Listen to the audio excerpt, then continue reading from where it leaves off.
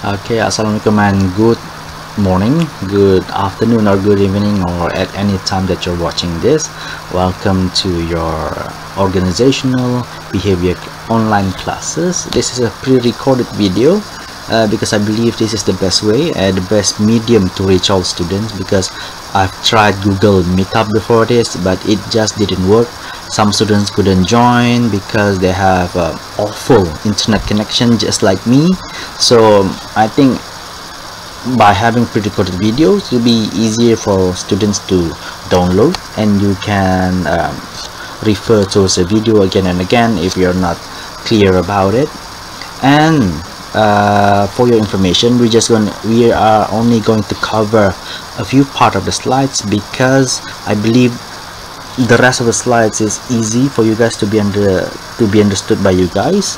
And as always, if you have any confusions in understanding any parts of our discussion of the lecture, or any parts that we have not touched on, can you just contact me and I will give you a call or give you an email or whatever it is the best way in terms of making you understand of that particular question of yours. Yeah, so moving on, we're gonna take a look at what this topic is all about. Yeah, so we're going to learn about workplace attitude. So in previous chapter we have discussed about attitude in a minute detail, I mean to say that we barely just go deep about it. So in previous chapter we talk about perception, we talk about how culture affects the way we view the world. Yeah, in some ways it affects our attitude as well. So let's take a look at what is attitude. Yeah, so attitude here can be defined as a cluster of beliefs, assessed feelings, and behavioral intention towards a person, object, or event. So it is a cluster, I mean to say it is a group or combination of other things that form one identity, which is this attitude. Attitude in Malay is called sikap.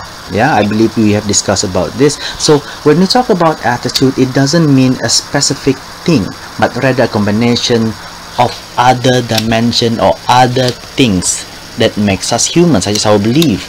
Belief has many spectrum. Yeah, you can believe in terms of belief can be represented from either your religion, your faith, or the way you see how the world operates. I mean, like, if you believe that by doing good you're gonna get good, so that is your belief. Or if you believe that this world, if you do bad and nothing's gonna happen, that is the kind of belief that you have. So each and everyone in this world are independent in creating their own belief system or something that they believe inside. So that is one part of attitude.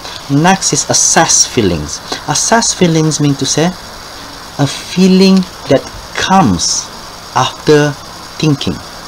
Yeah, I mean to say that you just couldn't hate something for no particular reason. There must be a reason why you hate that thing. For instance, have you ever asked yourself why you hate that person? There must be a reason, right? And that is what we call assessed feeling. And do not only focus on the negative things as well. It could also go towards things that you like. Why do you like him, or why do you like her? Those are assessed feelings because there are certain reasons that you like them. Assessed feeling, your belief. Next, assessed feelings. And third one, behavioral intention. This behavioral intention is, what do you want to do about it? Will you do something about it, or will you ignore it, or will you have your own way of action in how to handle it? Yeah, so all of this combination, this combination of cluster of beliefs, assessed feelings, and behavioral intention towards a person, object, or event. Yeah, so you have different attitude towards different things. Sometimes it can be consistent. Sometimes but I believe human beings, I believe myself too, we are inconsistent in our attitude. We cannot apply everything towards the same attitude, especially for something that perhaps you don't like. So that is the meaning of attitude, and this attitude is very important in the workplace if you want to understand your employees as well as your employer. Yeah, so let's take a look at the next slide here. So components of attitude is comprised of these particular three issues. Yeah, cognitive thinking, affective feeling, and behavioral components, which is the behaving part here. So I want you guys to remind and burn it into your brain that cognitive refers towards your thinking capabilities. Whatever the word cognitive comes about, it refers towards your brain, whatever that is going on inside of your brain. And affective here refers towards your emotion. Yeah, something that goes inside. So if a question comes out in the future or in the final examination, or somebody is discussing about cognitive or affective, you know that they are talking about your mind and they're talking about your emotion. And the last one here, the last component is behavior. Okay, so let's take a look at how does this component of attitude works in real life.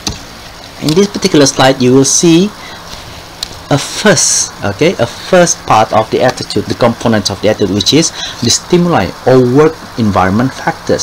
So this stimuli refers towards your environment, what is happening around you, especially in the workplace. Yeah, for instance, let's take a look at example here. Manager styles, technology, noise, peers, reward system, compensation plan, or career opportunities.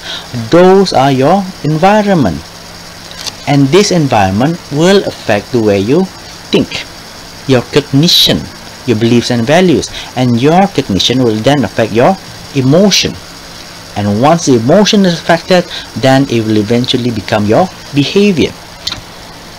So that is what we say, the connection of attitude you have in order to understand how your environment affects your thinking, then affects your emotion and affect your behavior. Let's take a look at an example here that's been given here. Manager styles. Then you believe that your supervisor is unfair. Okay, the thinking part, you think that your supervisor is unfair, and that makes your emotion that you don't like your supervisor. And then eventually your behavior is that you want to quit. Or in another case, you think that your supervisor is fair. So when your supervisor is fair, then you will like your supervisor, and your behavior, perhaps better working performances. Yeah, so all of these are components of attitude, and this can be applied to any part of works in a company, any part of a work in a company. Yeah, so you can read on your own example here. I believe this is very clear towards you as students. Yeah, and I want you guys to take a look at the example and try to understand it and create your own examples by the end of the class to ensure that you understand what is an attitude. Yeah, so let's move on towards this one. Cognitive dissonance. Let's take a look at this definition. A psychological tension that occurs when people perceive an inconsistency between their belief, feelings, and behavior. So dissonance refers towards something that doesn't go well with that particular environment, that does not create harmony. Yeah, it makes chaos because you already have pre-established rules, and that rules sometimes may be broken. So this is creating cognitive dissonance. So remember, when we talk about cognitive, it always refers towards your brain, something that is going on inside of your head. So it is psychological. So this cognitive dissonance is basically the inconsistency between the belief, feelings, and behavior, whereby emotions and attitudes usually lead to behavior, but the opposite sometimes occur. So what does it mean here? Okay, for instance, you take a look at the example here. Yeah, you volunteered to take a foreign assignment. You weren't particularly interested in the posting, but thought that it might be necessary for promotion into senior management. However, later you learned that most people become senior managers in the firm without spending any time in foreign assessment. So let's take a look at what it says here. The inconsistency here is that a person's beliefs, feelings, and behavior situation creates an uncomfortable tension called cognitive dissonance, because you believe something could happen, that's why you do it, but then you realize your belief is not true. Yeah, so it's create a dissonance. For For instance, you I think other easy example it can come in terms of you believe that hard work will eventually get you promoted. Yeah, that is your cognitive understanding, right? But you have your friends who didn't have any hard working for the last few years, but he or she got promoted because he or she has personal connection, and that breaks your cognitive, that makes a cognitive dissonance. It makes your beliefs to be inconsistent with what is happening in your life in terms of feelings and behavior. Yeah, so there's something doesn't go well, because you believe something, but eventually in real life it doesn't correspond towards what you believe in. Yeah, and you can produce any other examples on your own. For instances, yeah, like for students, you believe that when you're studying hard, when you're studying at 2 a.m. in the morning, you expect yourself going to be performing with flying colors by the end of the test. But when you don't do it, when you didn't get the final result that you expected by studying all night, it creates this cognitive dissonance. Yeah, so it can be applied towards any person. When you have a strong belief towards a particular person or event or anything in particular. Yeah, let's take a look at the previous slide. If your belief is inconsistent, yeah, with your feelings or your beliefs, then you have to change your behavior in order to match with your whatever part that is inconsistent, whatever part that is creating the dissonance. So you need to change your behavior in accordance towards this new belief that you have to accept. Yeah, that this new feeling that you have to accept. Therefore your behavior will be coherent. I mean to say that it is linear, it is the same. So second one is in terms of changing beliefs and feelings. So it is in order for you to create that kind of changes inside of you, your heart and your mind. In order for this, you need to change the way you take a look at the world, the way you take a look at that particular job or that particular work. Therefore you could understand how it can affect you. Yeah, let's take a look at the example here. You might convince yourself that foreign posting is not too bad after all, because it will develop your management skills. Your negative attitude towards foreign assignment has changed to a more favorable one. So this reflects towards the previous example that was discussed before this. Yeah, so I believe I think you can understand on this side. Yeah, so in order to reduce this cognitive dissonance, you have to change your behavior and you have to change your beliefs and your feelings in order to match with the new situation that you are in. Yeah, first one we have cognition. Yeah, it was talking about the mind. Second one which is about emotional dissonance, a conflict between a person's required and true emotion. Required and true emotion, those are the two words that I want you guys to focus in.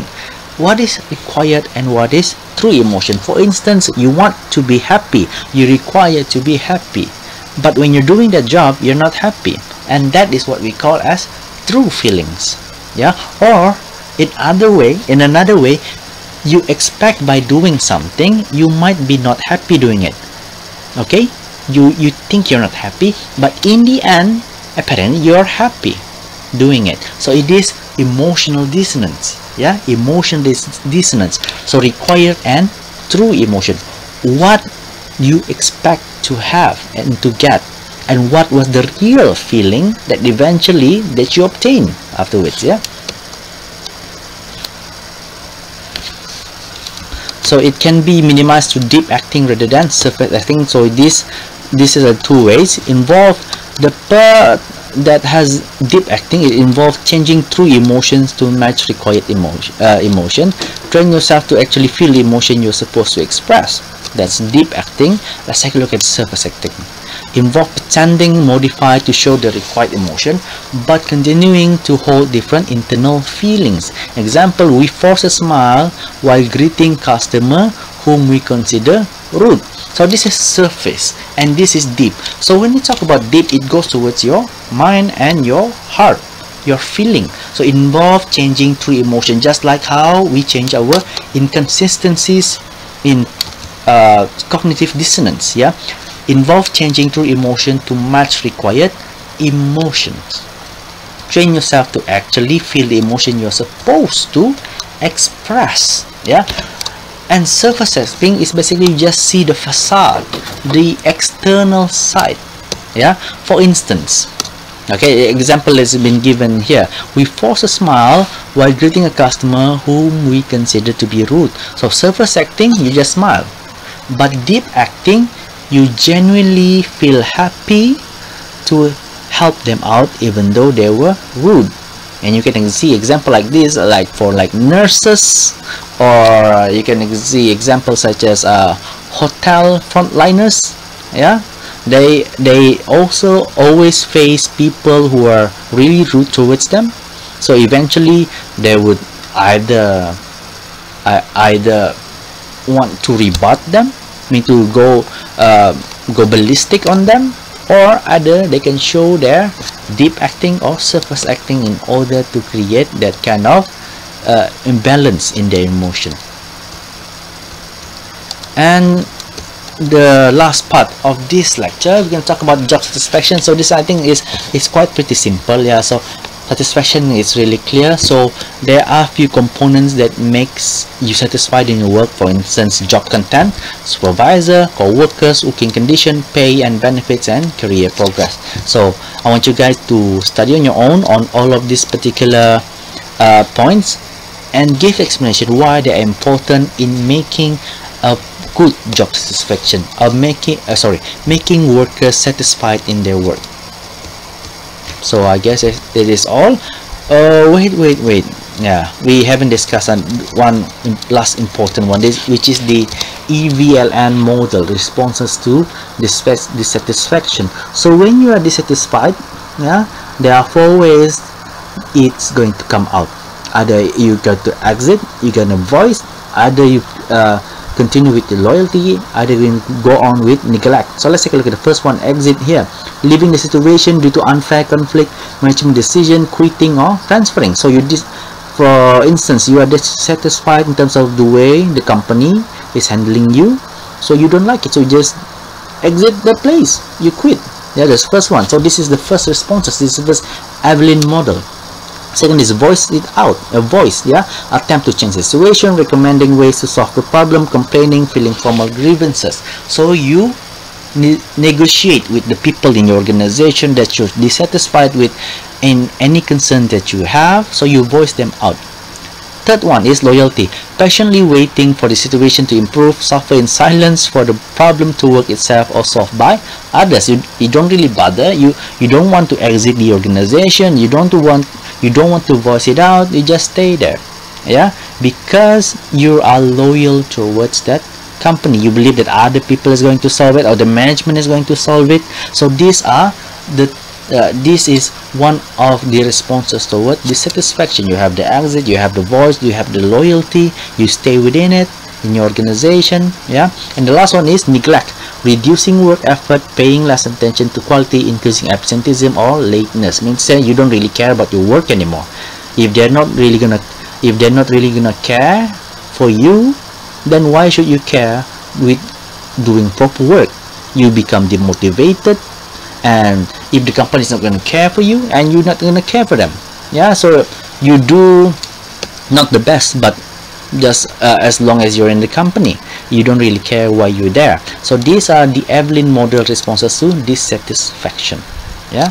So I guess that is all for for this particular chapter.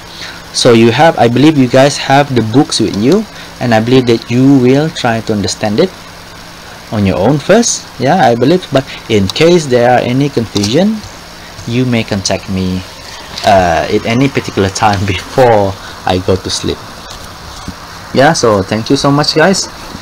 I see you when I see you. Stay safe.